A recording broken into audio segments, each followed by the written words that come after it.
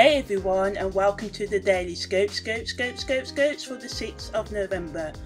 Okay, so first of all, the moon enters Aries at 7:34 p.m. GMT time. All the times I mentioned are British time, some British winter time. So when the moon moves into the constellation of Aquarius, you and others may communicate more directly and thoughtlessly, going after what you want without thinking about other people's reactions or feelings. Can be a lot of egotistical behaviour.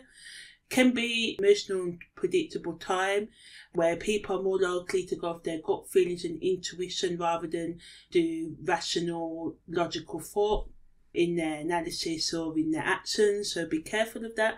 Some people may be self-conscious and sensitive. They're normal, and irritation can be caused by impatience and going to extremes and getting your own way. Even if you are the more Sire type, you can become more assertive at this time and have more self-confidence, which is good for you setting boundaries, especially because people can want to walk over them.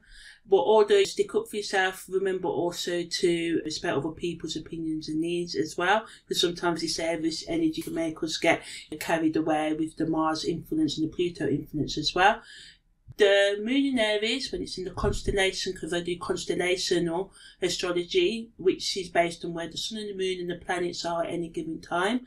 So yeah, moon in Aries, good time for self-promotion, physical activity, entrepreneurial ventures, research and stuff like that. Getting things started, going out there, putting yourself out there, going for that promotion in your job.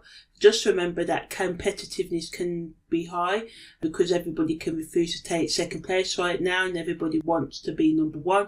So just, there may be some competition, but, put your best foot forward. Make sure you know the ins and outs of anything you promote yourself for, and you should do good. There can also be like a dislike of limitations and people wanting more freedom. So this can cause problems in relationships. Short tempers and impatient action can cause mistakes and accidents. There can be just a lot of waste of energy if you let it in other resources such as money and stuff. So just do all you can to just focus on your own business, respect others, and everything will be fine. For farmers out there, when the moon's in Aries, this can be an excellent time to harvest and store your crops, cultivate your ground and eliminate weeds and insects. It's also a good time to mow your lawn and fertilise it. So yeah, with the moon going into Aries, we all also have got Mercury making the quincunx to Chiron. So this energy supports for self-reflection, if you've to start it or to continue it, to heal your spiritual, emotional, psychological traumas. This is a good transit to speak about issues you struggle with, or to pass on the wisdom you learnt from your personal battles in your past to others who may be feeling a bit down now, especially with money problems and other stuff like that, breakups, heartaches and stuff. And just even a smile or a simple gesture, I don't know, if they drop something, pick it up. This may inspire them to cheer up and just feel a bit lighter. Negatively, talking the truth may cause problems in relationship. Still, it's what's needed right now to get rid of toxicity in your connections. Although some of you may fear speaking your mind, it's the right thing to do. You may reject the things someone says as it's painful to hear, but try and understand the underlying message rather than take it as criticism. The only ways issues can be understood, forgiven and moved on from is to thoroughly discuss them and work through any insecurities. The best use of the Mercury, quincunx, Chiron energy. But negatively also, people may find it hard to understand their own wounds and other people's wounds and be horrible to them, or you numb your own feelings. Try not to do that. The sun also makes a sextile quadrant to Jupiter. So this is a short energy, but this allows to find the right solutions to your problems. So this supports emotional exploration, even though you may be like, oh, it's too hard, I don't want to do it. This energy of Sun sextile quadrant Jupiter helps you to see that there are infinite resolutions to your problems if you keep on looking for them, because oftentimes we give up and just get a bit disheartened with life. And although it may be best to quit while you're ahead, especially in discussions, saying the wrong things, that can lead to endless debates and waste energy. But sometimes getting in these endless debates is the way we find solutions. So it's a catch-22. But yeah, just try and hang in there, walk away from anything hard, but know that you can, this energy supporting resolution after maybe long-winded discussions, kind of like how I'm rambling on and how I do. So yeah. The Sun also makes a quintal to Pluto. Now again, this is a sort of energy but can have a profound effect on things as well. It supports making substantial changes to your life and your plans, and just to realise that you can only control your own actions and not other people's. It's worthless trying to control others, because that's something that's ultimately beyond your control.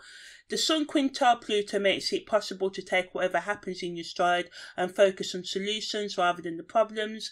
Gives the power to influence yourself and others with words and or actions, and just charisma and charm and aura. And as the moon's in Aries today, everybody can be a bit selfish, direct, and say and do things in a way that's not really tactful. So this energy allows you to accept these things that the moon in Aries may make you and others do. We have Mercury opposed the North Node as well. So what this brings to the table is some people can overthink and blocking out intuitive guidance, like what Mercury concuss Chiron's trying to make you do, and just things can become volatile and at worse unnecessary arguments. So this is going back to the moon in Aries, so just watch out for that. And just because something doesn't make rational sense to you right now doesn't mean it's irrelevant. So, just be open-minded. No one's telling you to believe everything that someone else says, but just be open-minded about it. Because although you may think better, you may be fooling yourself because you fear getting out of your comfort zone and making those much-needed changes in your life. Sometimes in life we can plan as much as we want, but external forces, so this is another transit that reminds us that sometimes we just, in life, if we really want to get to, and what I found in my experience, where we want to go, we have to keep on going over those obstacles, and pain as well as happiness are part of life. And when we accept that, and it's hard, and no one's saying, if you're not there in that mindset, it's took me quite a while to get here, and sometimes I still fall back into dark, depressed emotions because, hey, I'm only human after all, so I know it's hard. But even to love yourself in them dark moments can bring comfort rather than rejecting yourself and being hard on yourself and saying, oh, I'm not doing enough and I'll never be who I want to be. Just take those small, solid steps daily. And even if you miss some days and fall back, it's all part of the journey. Just be gentle with yourself. So, yeah. Some of you have to open up to these random occurrences and this information that you may not like to move forward. And there's a risk that you do things to appear busy rather than actually being so, just to avoid being confronted with the truth.